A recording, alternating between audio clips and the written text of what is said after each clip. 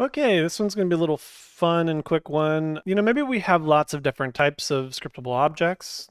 Maybe not just monster data, but you have, hero data, you have, minions, NPCs, whatever. Like you have lots of different types of scriptable objects. But we're having a hard time seeing which ones are which. A little fun thing that you can do is you can actually change the icon over here. I don't know if you know about it or not, but I just want to show you how you could do that. Over here, I made a little quick thing inside of Sprite. It's just very tiny and doesn't really matter. But if you zoom in, it looks like a little dragon wing, right? You can make whatever visual you want. You could find one, doesn't matter.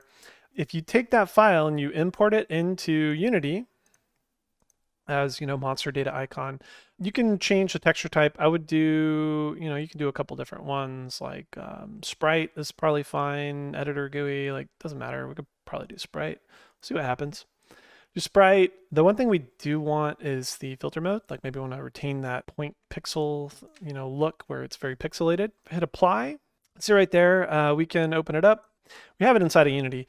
Now the cool thing is if we go over to our monster data, we can't really change this icon up here, but if we go to the class, like the definition right here, this monster data, over at the top, if you see this little script right here, and click that, and we can assign these things, which we'll talk about later. Let's click other because we want our own custom graphic for it. Now that we've imported it correctly, we can see monster data icon. If you don't see this, make sure that you actually went over here and you hit apply after you did these. Common mistake. Once you do that, you can see we've already created these, so a lot of the things that we want to edit sometimes don't take effect until we either restart the editor or the next time we create one.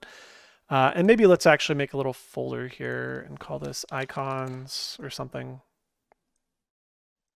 Drag that in there, get that out of the way. Okay, so this is our script. We have the little dragon wing icon, but we want the dragon wing icon next to these too. So let me actually make another folder. Call that data. And we're going to pull our scriptable objects into there. Now, if we create a new one, you'll see it creates it with the new icon. Since we already created these, it's kind of weird. One thing we could do is we could just restart the editor. We could also try going to reset, but you'll see it doesn't really work. So let's try just restarting the editor. I'm just going to pause this real quick and we'll do that. And we're back. And you can see that once we restarted, our icons have updated. We didn't need to redo all of our data, which is nice. There's probably an easier way to do it, but I don't know. When in doubt, just turn it off and on again, right? So yeah, we have our data, we have a little icon. So now when we create new data objects, we could have some for the monsters. We could have a separate icon for the heroes. We could have a separate icon for items. It's just a nice way to just visualize and clean this stuff up that if you didn't know about, it's just kind of neat. So there you go. Okay, so another thing we can look at, which I started to hint at previously, is icons that are inside of the scene window. So up to now, we've been looking at organizing our assets over here, but maybe we want to add something inside the scene. Maybe we have like a monster spawn point or something.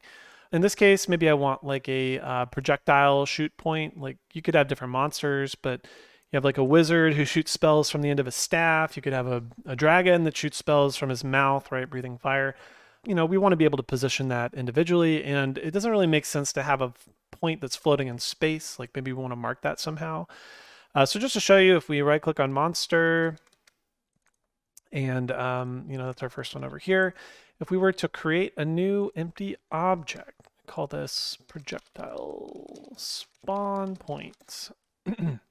We can position this in 3D space, and we think maybe that, that will do something, but we can't really see it, right? Especially if we click off. One thing we could do is we could click up on this game object icon, and we can choose anything right here. So maybe we have like, I don't know, orange. Right, so that's kind of neat. We can back up and we can see a little graphical icon and floating in space, and that can help us. I think that's the first thing we can do. We can also give it one of these little labels at the top, right? So maybe something like that. So now we can actually read it, and this is the projectile spawn point. Alternatively, if you want your own custom graphic, you could make that. Again, I made a little thing in Sprite, a really cool program. And if you have this, we could take this and drag it in just like we did before. We will also put whatever graphic you want, put that inside of icons. We'll do the same thing over here. We'll do sprite again. Maybe there's a reason to do editor GUI instead. You know, I don't know. Doesn't matter yet. We're not optimizing. Come down here. I want point. It'll just look less blurry. I don't think there's anything in there we need. Okay, let's hit apply. So now we have our projectile point down here. If we come back into the scene on this projectile spawn point, we're going to click again, other, but this time it's on a game object that's in the scene rather than an asset down there. We're going to probably type in projectile. Okay, there we go. We see it. So we have our projectile spawn point, and you can see like it's actually floating around the editor, which is kind of nice, right? We can make our own little icons and we can float them around. Right, like you could customize your tools. You could add a little spawn indicator or a skull where the boss is before you spawn something. If you make your own little graphics, you can do some really cool stuff. So, you know, again, I just want to show you how you could customize something in the editor as well as outside of the editor.